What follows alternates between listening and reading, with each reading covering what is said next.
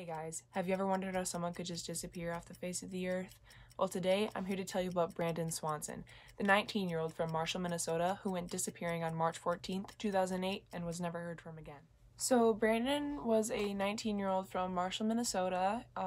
He lived with his mother Annette, his father Brian, and his little sister Jemine, and he was described as a very sweet, very kind, reliable, trustworthy kid, and he loved to read and debate, and he loved politics and music, and he loved the Minnesota Twins. And he actually worked at the local grocery store for 4 years and was in the bakery for 2 of those years.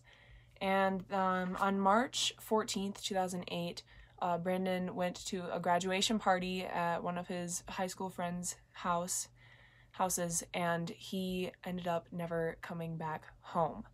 So he left his parents' house at about 6 o'clock, and he drove to Lind, which is about an 11-minute drive from Marshall.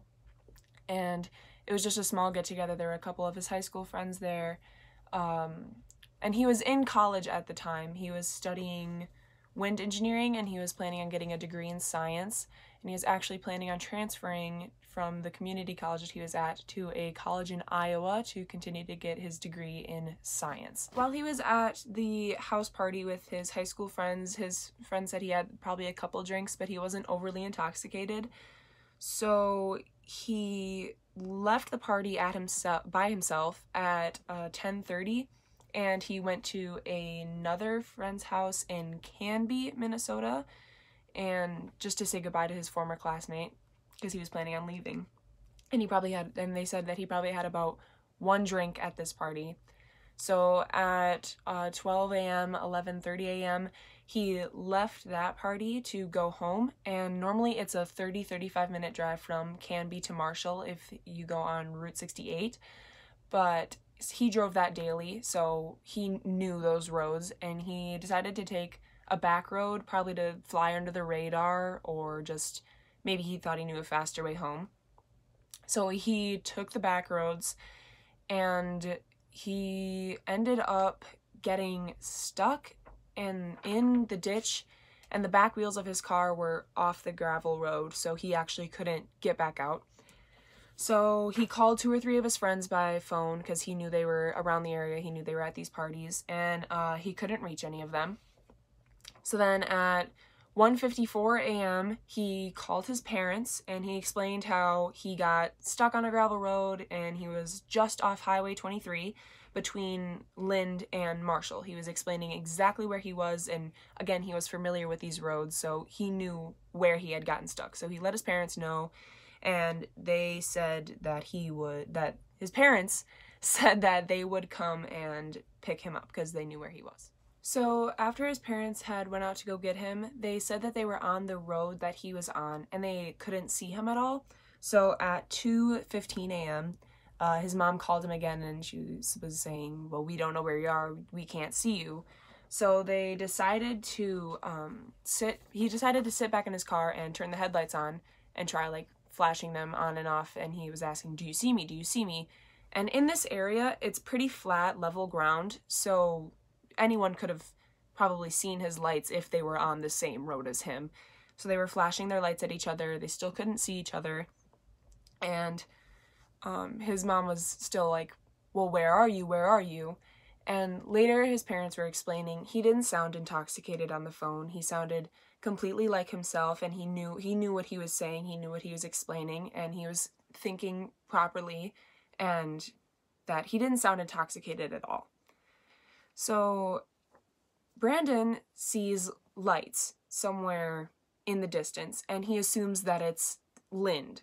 So he tells his mom, I see lights, I'm gonna go this way, this is where Lind is, and I'll meet you at this grocery store in Lind, and you can pick me up there. And his parents are saying, okay, well, since we can't see you, yeah, we're gonna try that. So he starts walking toward Lind while his parents drive there. So Brandon's dad, Brian, ended up dropping off Brandon's mom back at home before he drove to the meeting place where Brandon said that he would meet him in Lind. And at 3 a.m., Brandon called his dad again, and they were just talking on the phone. And Brandon was taking his dad, like, step by step where he was going. And he said that he was walking down a gravel road, and he was just surrounded by fields.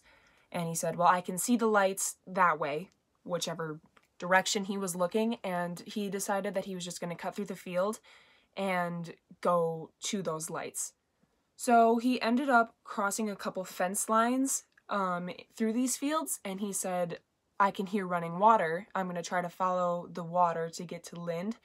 And then at 3 a.m., Brandon's dad said he heard something sounding like slipping on the other end of the line, and he heard Brandon swear. And then the line went dead.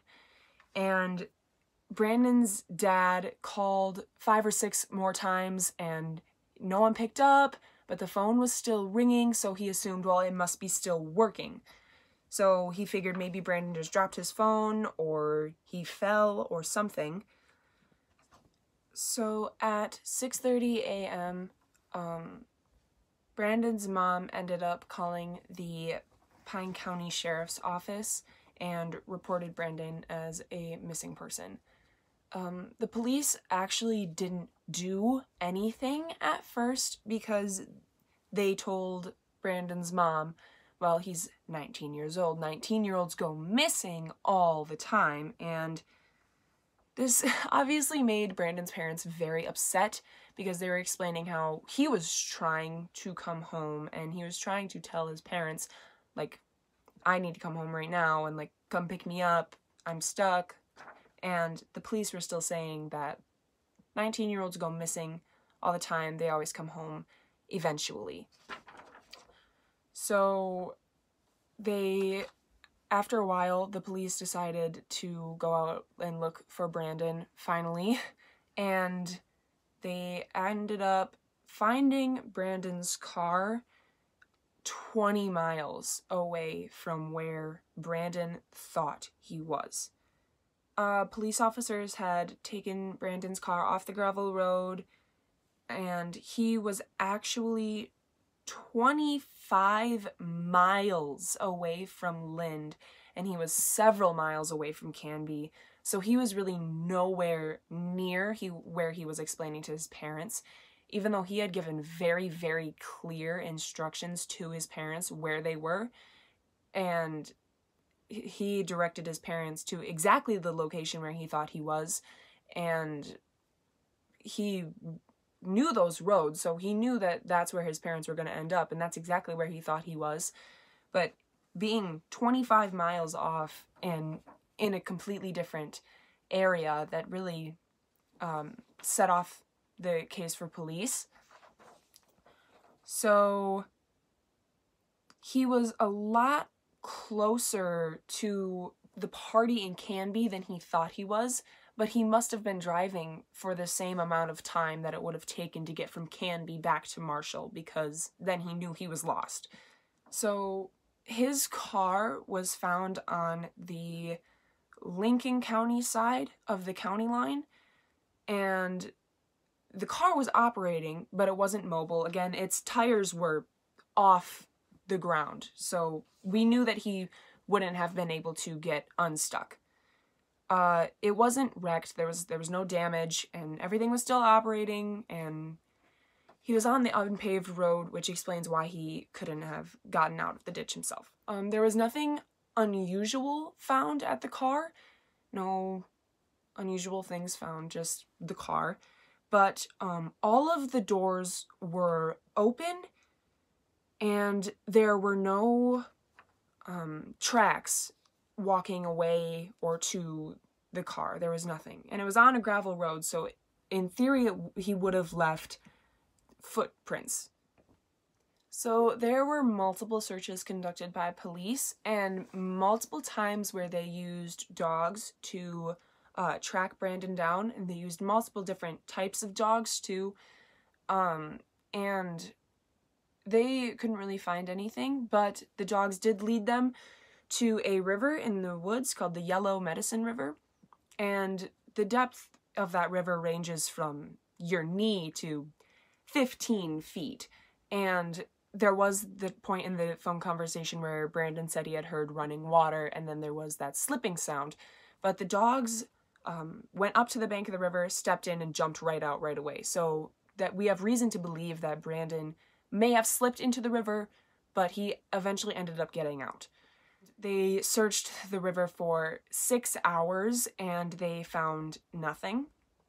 The dogs also followed his scent, Brandon's scent, from the car down that gravel road and to a farm, and it was a 3-mile trail.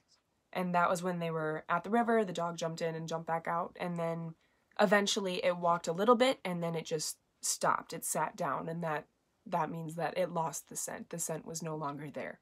So investigators don't believe that Brandon had drowned in the river because of this, and because they found no evidence that Brandon was actually in the river beside the dog jumping in and jumping back out. There were multiple dogs who did it too. It wasn't just one dog. It was every dog every time would do the same thing. So back to why Brandon would have been confused in the back roads is that both of these areas branch off of a highway stretch, and they both cross a river to get into town, and so there's a very good reasons why Brandon would have been 25 miles off of what he thought, especially if he may have been drinking a little bit more than people thought at these parties, and if somehow that ended up getting him switched up and on a different road than he thought he was on. By July of 2008, Brandon was believed to be deceased, and the search for him ended, and they decided that if he were to turn up now, it would be a miracle. Private searches were organized after the 10-day official search, and it prioritized the statistics, algebra, and probability of where Brandon could be. So it was more math-based than just walking around in the woods and hoping to find Brandon.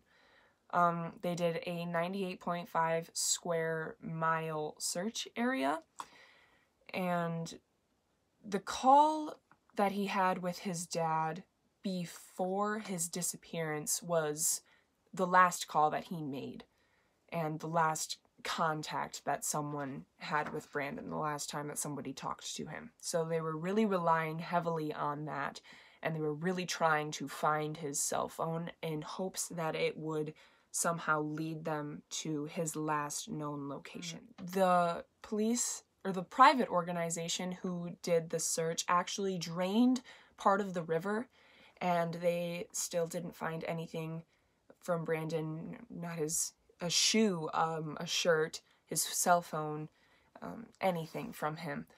So the search that was supposed to be 98.5 square miles ended up being 120 square miles because they found his car so far away from where Brandon was explaining where he was. This case has actually remained open, and many leads and theories continue to come forth, but it has also been 11 years since his disappearance, so it's very, very hard to try and collect evidence that would lead to solving this case, because that's really the only objective that Brandon's family and everyone involved in the search still wants to happen. In 2010 of March, the case was actually handed off to a new agency, and they have been searching since then.